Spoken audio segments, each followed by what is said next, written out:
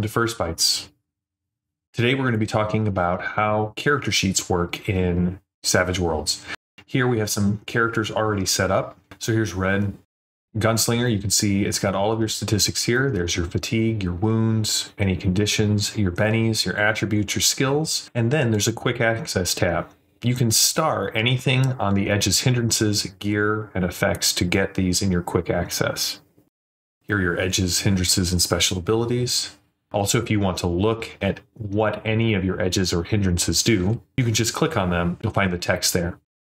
Here's the gear tab. Again, same thing. Quick access by starring it. Any effects that are on your characters, any actions you want to set up, which we'll talk about in a future video, as well as your advances, your background, and your notes. Now, this is set up for the Deadlands character sheet.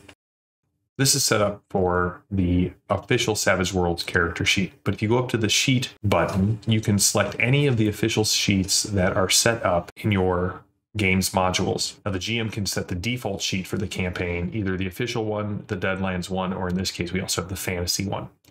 Now additionally, you can go to the Compendium pack and add any of the archetypes in directly as a character. We'll select the Paladin and import the entry, and now that Paladin is ready to be assigned to a player as a character.